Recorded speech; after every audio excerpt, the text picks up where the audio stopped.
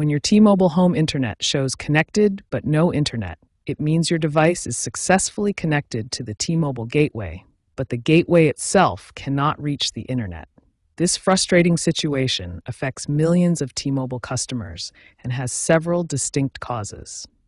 T-Mobile home internet uses fixed wireless access technology, connecting your home to cell towers instead of traditional cable or fiber lines.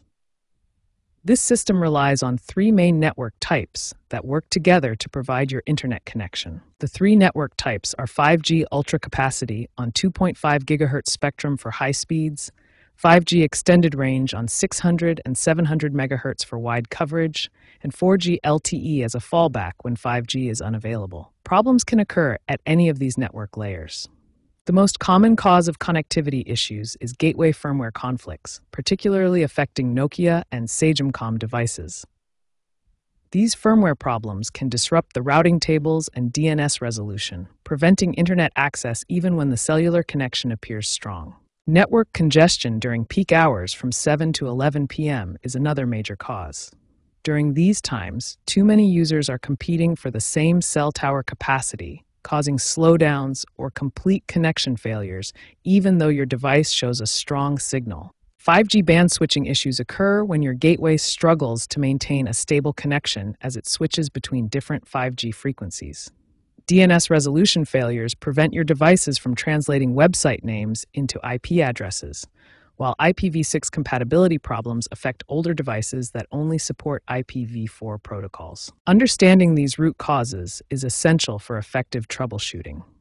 Whether it's firmware conflicts, network congestion, or technical compatibility issues, each problem requires a different approach to resolve the connected but no internet status on your T-Mobile home internet service.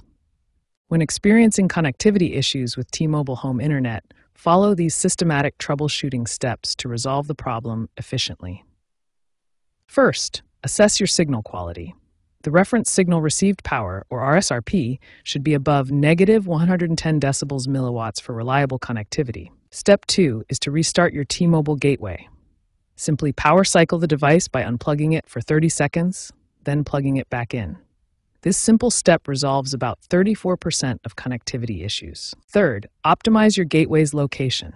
Move the device to a central location away from walls and interference sources. Proper placement can fix 28% of signal-related problems. Fourth, check for Wi-Fi interference, especially on the 2.4 GHz band.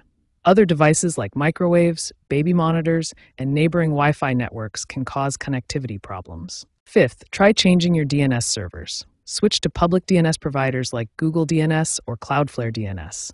This resolves browsing issues in about 19% of cases. Sixth, if problems persist, perform a factory reset of your gateway. This will restore all settings to defaults and resolves about 67% of persistent configuration problems. Finally, if issues continue after trying these steps, contact T-Mobile support for professional assistance. Signal-related problems account for 42% of support calls, gateway hardware issues for 31%, and network outages for 18%. Following these systematic troubleshooting steps will resolve most T-Mobile home internet connectivity issues. Start with the simple solutions first and escalate to more advanced steps only if needed.